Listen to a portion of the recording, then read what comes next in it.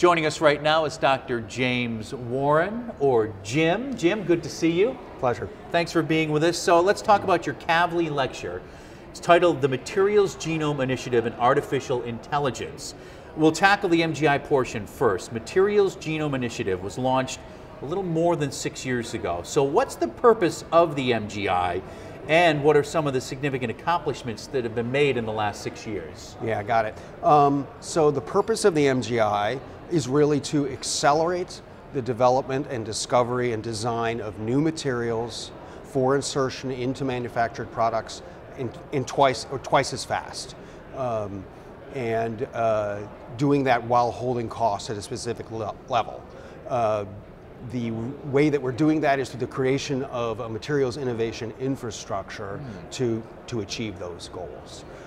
In terms of significant accomplishments, there are far too many to list all of them. All of the agencies have been working to try to help create this infrastructure by setting up various centers to develop new capabilities, as well as data sharing infrastructures, information systems, analysis, and of course applications in artificial intelligence. Now you'll specifically be talking about the MGI as it relates to artificial intelligence. Right.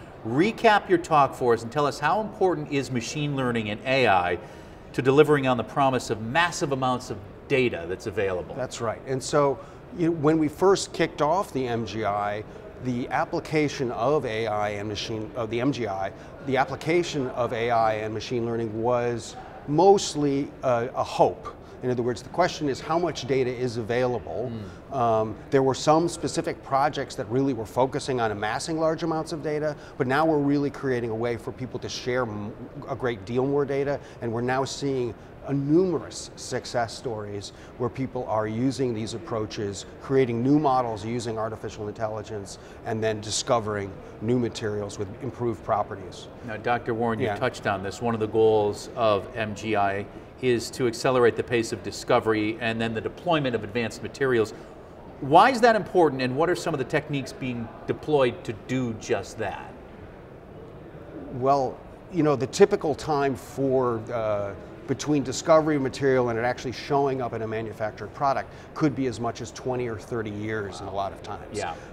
And so there was this understanding that you really needed to more tightly couple the development of a new material with the design that you were building of a product. So, if you're making a new smartphone, you'd like to have a new kind of screen designed to work with that smartphone as you're designing it, or a smartwatch, or whatever it is that you're trying to make, whether it's electronics or aerospace alloys or silicon chips.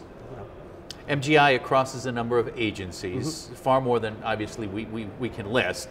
But what are some of the benefits of working across agencies like that? Well, precisely. The point of an initiative is to get the agencies to work together synergistically. So each agency in principle has its own mission. My own agency, NIST, writes standards and technology. So we focus a lot on data issues, but then you have the National Science Foundation, for example, that are funding individual grants in more basic research, and you have Department of Defense, obviously applications in national defense. And all of these agencies are coming together pursuing their own missions, but at the same time we're communicating much more tightly, developing the infrastructures and then sharing those infrastructures amongst each other. And so the collaboration has been really strong, particularly NIST, NSF, Department of Energy, and Department of Defense, with other agencies participating as well. Absolutely fascinating topic.